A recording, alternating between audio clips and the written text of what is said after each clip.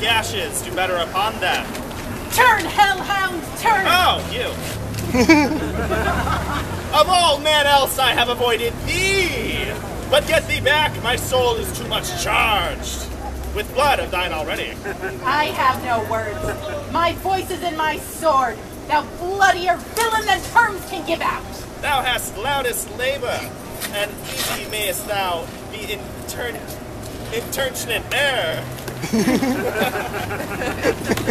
With thy keen sword, impressed as make me bleed. Let fall thy blade on vulnerable crests. I bear a charmed life, which must not yield to one of woman born. Oh, despair thy charm, and let the angel whom thou still hast served. Tell thee Macduff was from his mother's womb untimely ripped. A wordy fight. Accursed be that tongue that tells me so, for it hath cowed my better part of man. And we these juggling fiends no more believe, that palter with us in a double sense, that keep the word of promise to our ear, and break it to a hope I'll not fight with thee. Then yield thee, coward, and live to be the show and gaze of the time. We'll have thee as our rarer monsters are, painted on a pole and under red. Here you may see the tyrant. I will not yield. Turn your sword away, that's what I'm going to do. To kiss the ground before young Malcolm's feet, and to be baited with the rabble's curse, though Burnham would become to Dunan insane. I have trouble with that one. And thou opposed, be of no woman born. Hey, Leslie, get over here. Yet I will try the last before my body. I throw my warlike shield. Lay on, Macduff, and damn it be him that first cries, hold enough!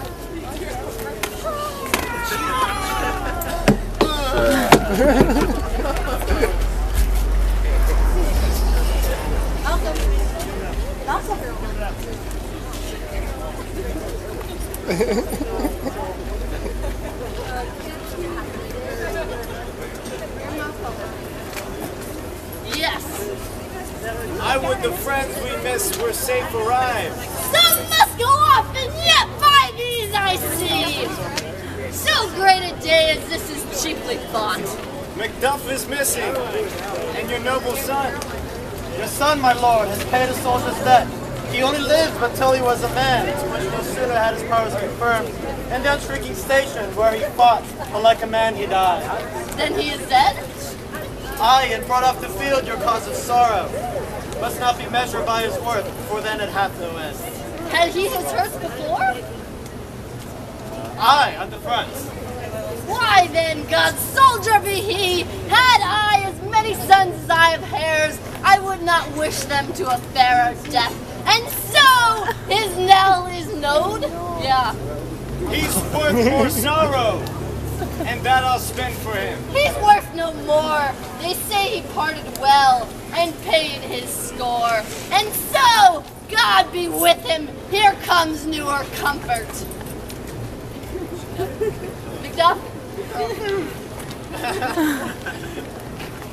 Oh, you have to have Macbeth's head. Hail, King! Yeah. For so thou art. Behold, where stands the usurper's cursed head! The time is free. I see thee comest with thy kingdom's pearl that speaks my salutation in their minds, whose voices I desire aloud with mine. Hail, King of Scotland! Hail, King of Scotland!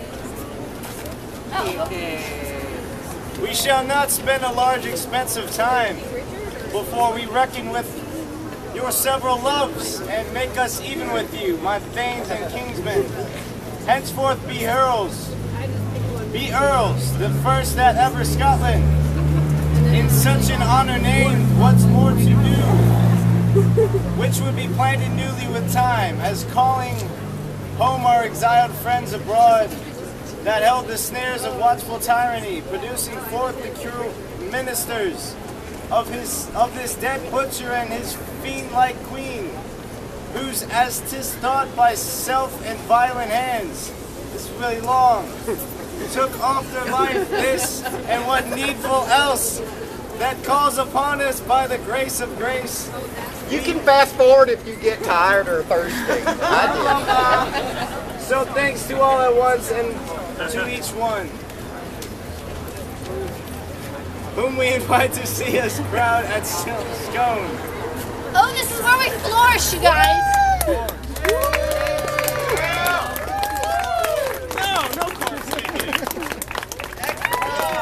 Thank you to the awesome Dead bunnies!